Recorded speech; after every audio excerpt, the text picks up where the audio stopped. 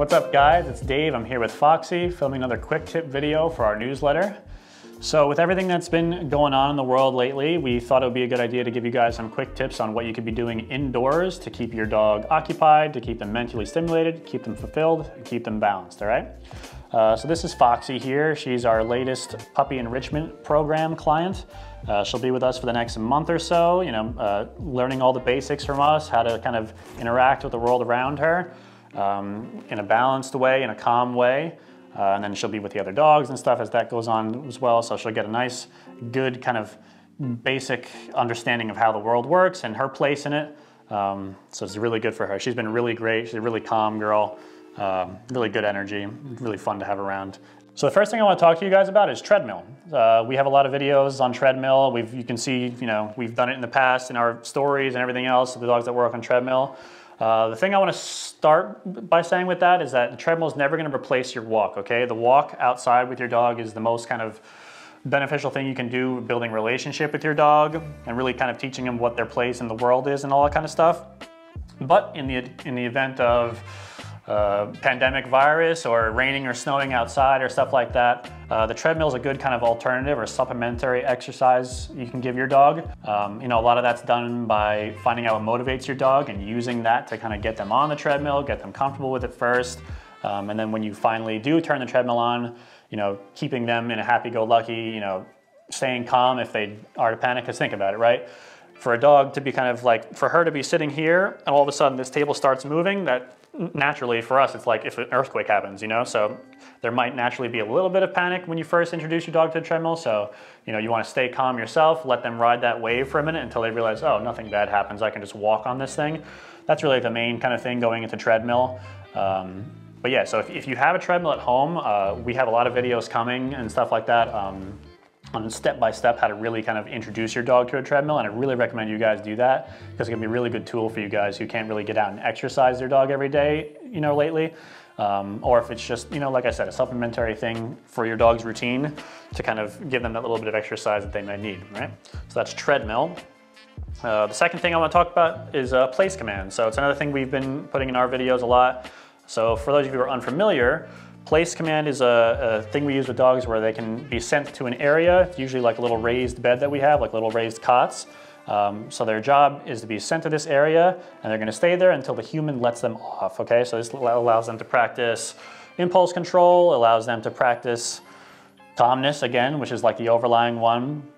Allows them to practice distance for you. So for those of you who struggle with separation anxiety with your dogs, this is a good one for you to practice inside the home starting today. Set up a bed for them, send them to bed, and if they try to get off, send them back again. There's also, like I said, videos coming on how to do these things step by step, but this is a good one for them to practice, because think about it. If you are someone who struggles with separation anxiety with your dog, but your dog can't spend 5 minutes in the house with you without being by your side, think of, how they're gonna handle being alone when you guys leave the house and stuff like that. So place is a good command where, like I said, again, you send the dog to this specific area with a boundary on it that they understand, okay, I'm not supposed to leave this area until my human says so. So then, you start working with that, give them, keep them on there, take them off, but only when you let them. And then it can build into a thing where you keep them on there and you walk away and you stay there for 30 seconds and then you come back and say, good job, kind of thing like that. So let them practice being at a distance from you. Let them practice being stationary in this one place and, bring them off when they're relaxed, kind of thing. So they start to associate, oh, when I'm on this bed, when I'm on this place, my kind of go-to thing is just to relax and then I can get back off and rejoin. Right, Foxy? You're doing very well. Thank you. All right, next one, nose work. It's a pretty good one.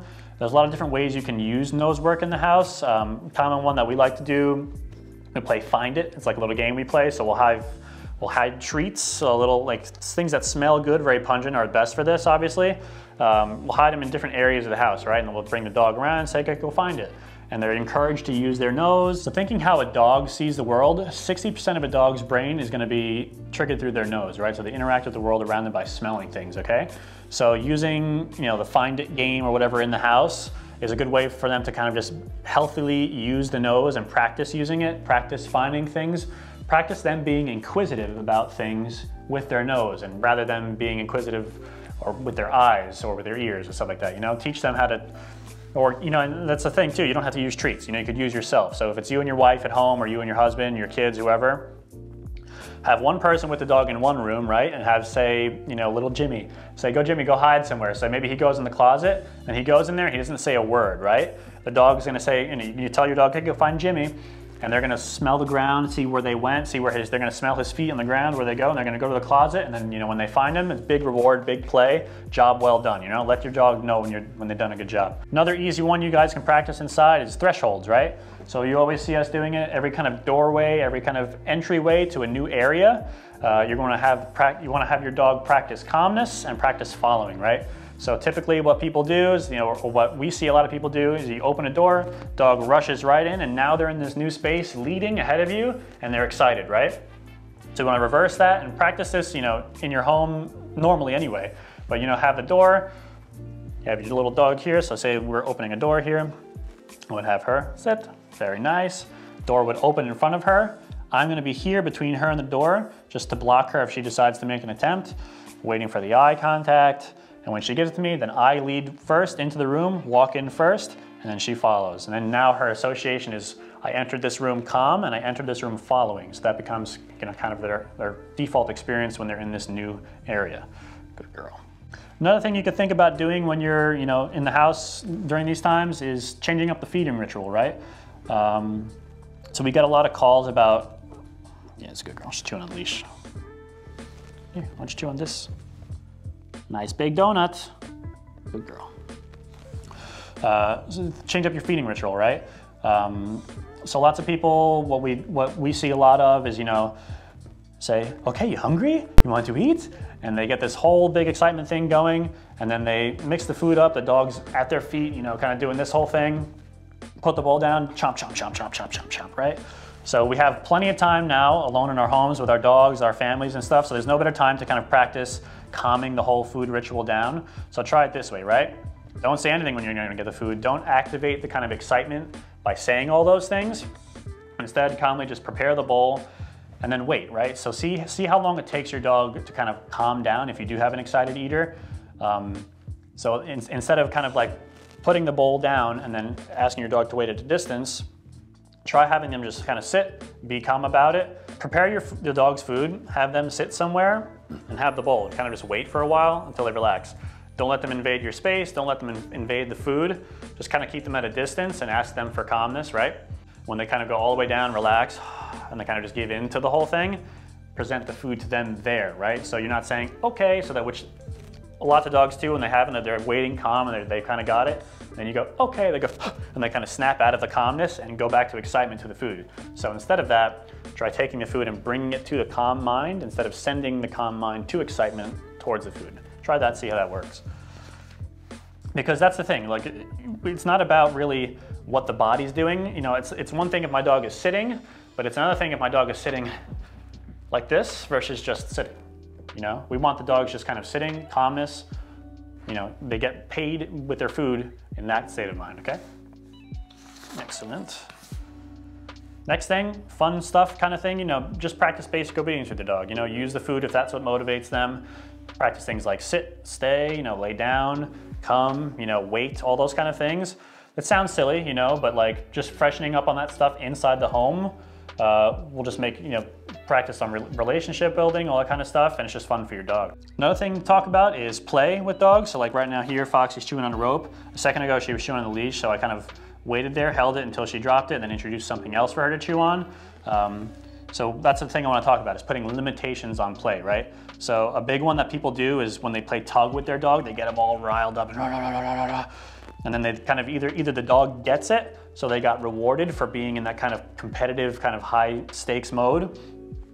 So we're gonna put a limitation on it, right? So she's right here, she's kind of biting my, kind of like, she's so young still and she's kind of learning what she can and cannot put her mouth on. So right there, kind of chewing on my shirt. Good. Right as she gives up to me, all the pressure comes off there. Good. And then you get the rope. You get the nice fun rope. She's playing with the leash, she's playing with my arm and stuff. She doesn't know yet that these aren't things that, you know, we're not gonna allow for her. So everything with this girl is a new experience, right? So when she chews a leash, I disagree by just kind of saying, oop, you know, don't do that. And then when she listens and she's like, oh, you don't want me to do that? And say, yes, but, so here we go again, right? Good, she didn't go for it that time. So then, ooh, it's a nice bit of rope. It's fun. This is the fun toy, yes. And just kind of encourage her to play with the rope instead of her leash or instead of my arm kind of thing. Block what you don't want, encourage what you do want. So that play starts when you say it does. You put limitations on how hard you want to play and what they are, what they can and cannot do, what you are going to allow them to do. And then back to calmness when you're done, right? So like you decide when the play starts, how the play is, and then when the play is over, and then it begins and ends with calmness, all right? From here, so a quick demonstration, right from here. She's calm. Thank you, get the eye contact. Get the play, get the play. She's on the table. Or you're not interested, and that's fine too. What's with this one? What's this? Get it, good girl, good girl. Bring out a little bit of excitement, and then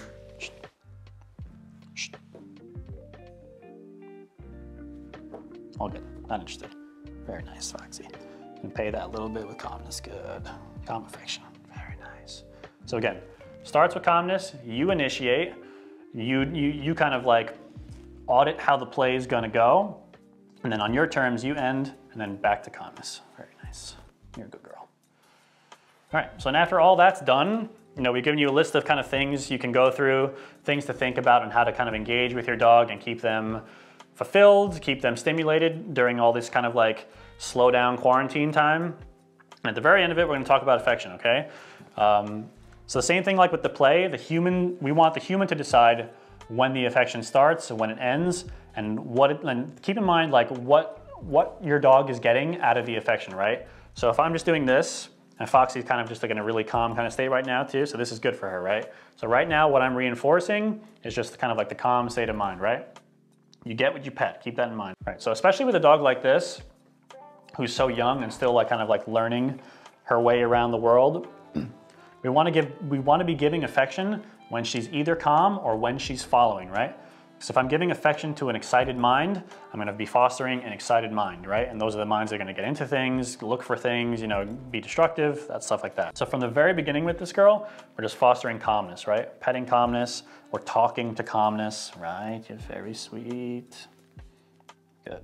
And we're just generally agreeing with calmness through our affection, through our attention, and things like that, right? And again, just like before, affection begins and ends on your terms, right? Good.